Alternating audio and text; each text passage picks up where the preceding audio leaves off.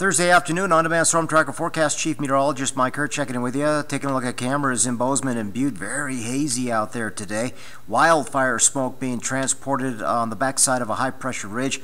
The majority of this is from wildfires in California, some from Idaho, some in western Montana, but haziness and air quality still suffering as we go through the rest of today and likely to continue into Friday and possibly even into Saturday as long as the flow is very strong out of the south and west. Moderate levels for air particulates at this point, but that could worsen slightly as we go through the next day or two, but it should improve once a storm system moves through. So again, on the backside of this ridge pattern, we're picking up quite a bit of smoke and haze.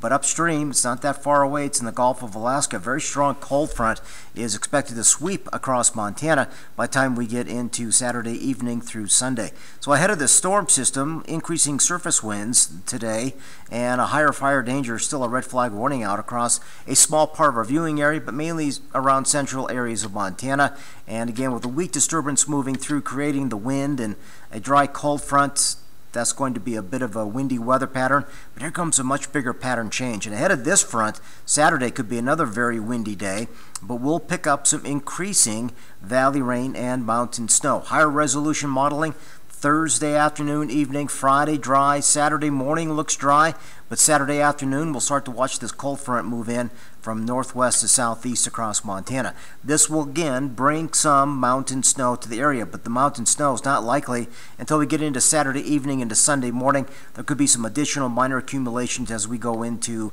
Sunday and Monday as well. So just be prepared for, again, a pattern change if you're going to be out hunting this weekend, hiking or recreating in the backcountry. Forecast, the short term, looks cloudy to partly cloudy and very smoky tonight for Butte, but still, again, well above normal in the lower 70s tomorrow. And the pattern is the same for Bozeman for the next 24 hours, period.